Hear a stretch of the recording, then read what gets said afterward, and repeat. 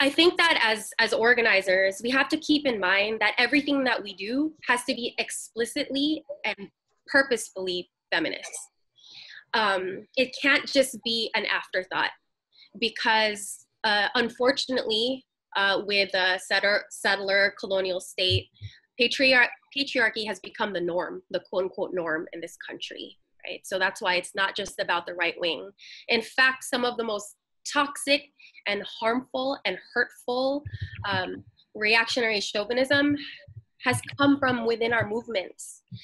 And so some really easy ways to combat that up front is to, one, purposefully develop women, especially women of color, as leaders.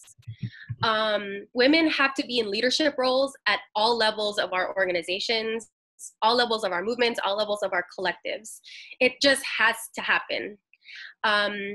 Feminism has to be both a personal practice in our interpersonal relationships with our comrades, and also a political practice built into our organizations, right? So it has to be stated in all your bylaws, in all of your ground rules, in all of your constitutions, and there has to be an accountability arm also built in along with those feminist principles.